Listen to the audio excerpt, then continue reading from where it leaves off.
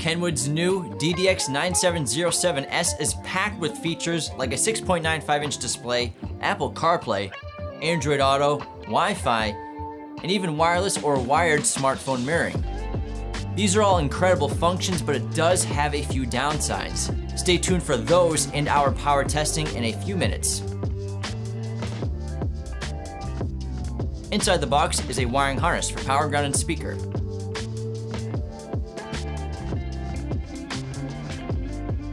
External microphone for hands-free calling.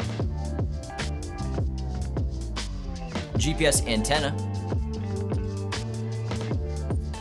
Dual USB extensions. The gray must be used with Android and the black must be used with iPhone.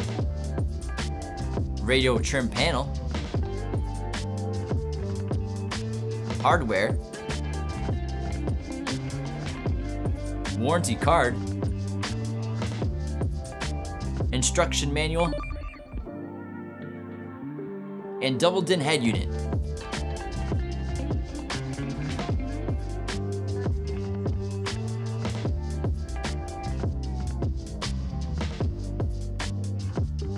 The rear connections on this stereo are packed and include a 3.5mm AV output, 3 sets of 5V preamp outputs for front, rear, and subwoofer, external microphone, GPS antenna, dash cam, AV in, iDialing Maestro, wiring harness for power, ground, and speaker, Sirius XM, plus several pigtails including radio antenna, backup camera, front camera, third camera, video output, plus iPod and Android USBs.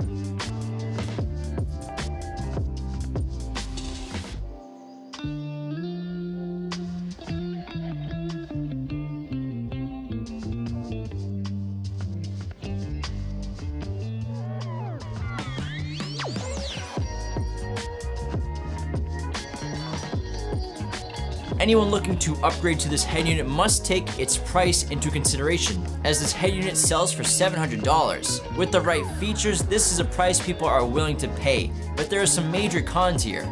Not only is the 6.95-inch display of the DDX9707S not HD, but it's not even a capacitive touchscreen.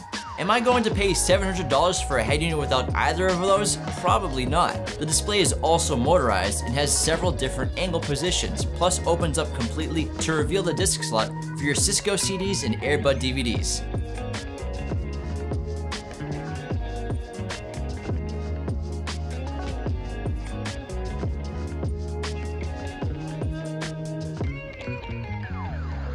One of my favorite other features is the widget screen, which allows you to move sources around like a smartphone. Plus the widget source all the way to the right will animate JPEG images from a connected USB thumb drive.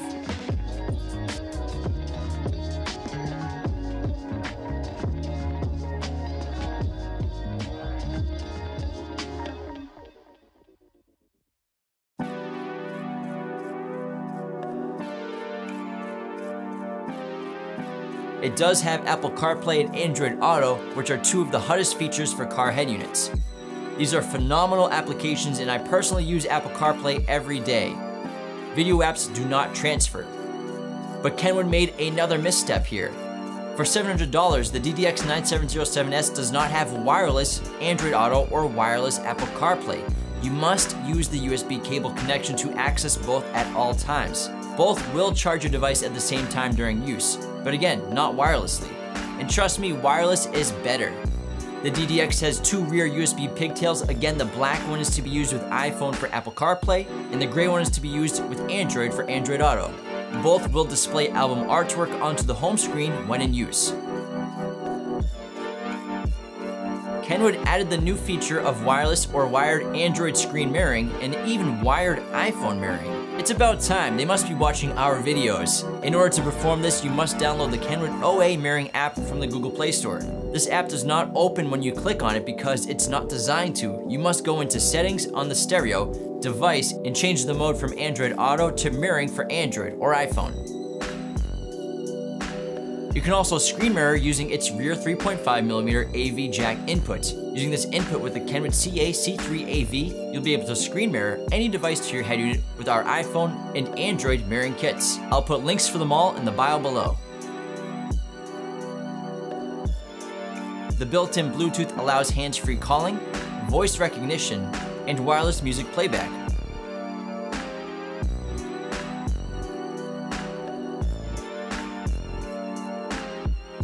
The radio tuner features 18 FM and 12 AM station presets.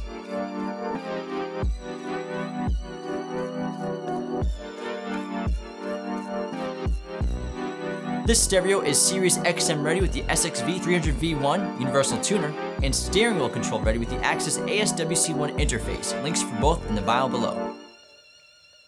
Expand the radio even further with the iDynamic Maestro RR for a seamless interface with your factory system.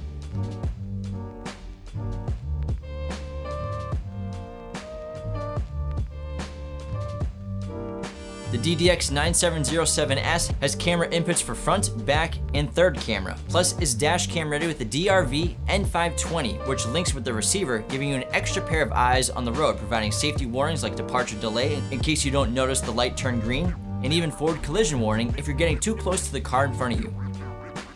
When connected with a USB thumb drive for audio playback, the stereo is compatible with MP3, WMA, AAC, WAV, and FLAC audio files. And for video, it is compatible with playback of MPEG-1, MPEG-2, MPEG-4, H.264, and JPEG images.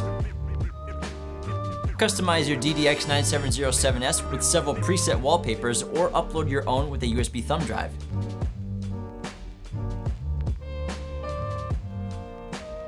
Adjust the parking grid guidelines. Kenwood puts you in full control of the audio settings.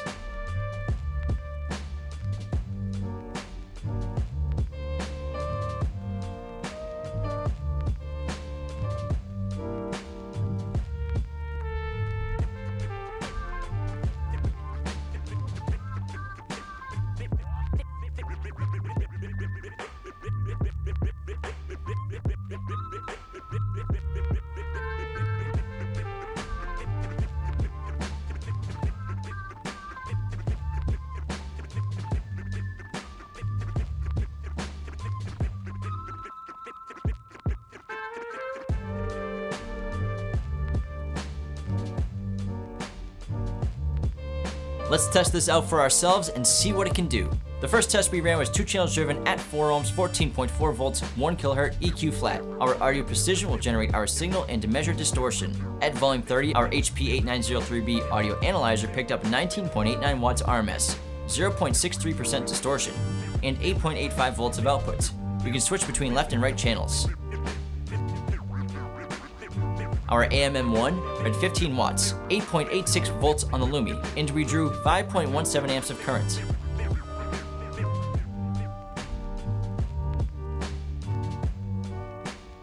Down to 40 Hz, volume 30, our HP picked up 19.8 watts RMS, 1.03% distortion, and 8.85 volts of output. Channel swap. Our AMM1 read 17 watts RMS. We got 8.8 volts on the Lumi, and we drew 5.32 amps of current.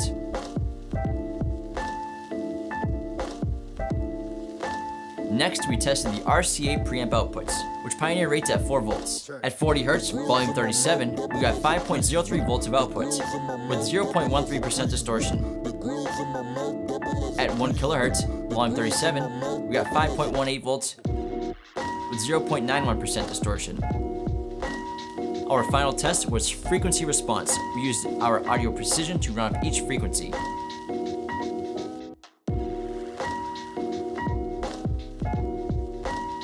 Let's recap. $700, Apple CarPlay and Android Auto, not wireless, wired. Wired and wireless phone mirroring. Bluetooth, motorized display, not capacitive, not HD. Are you buying the Kenwood DDX9707S? Let us know below.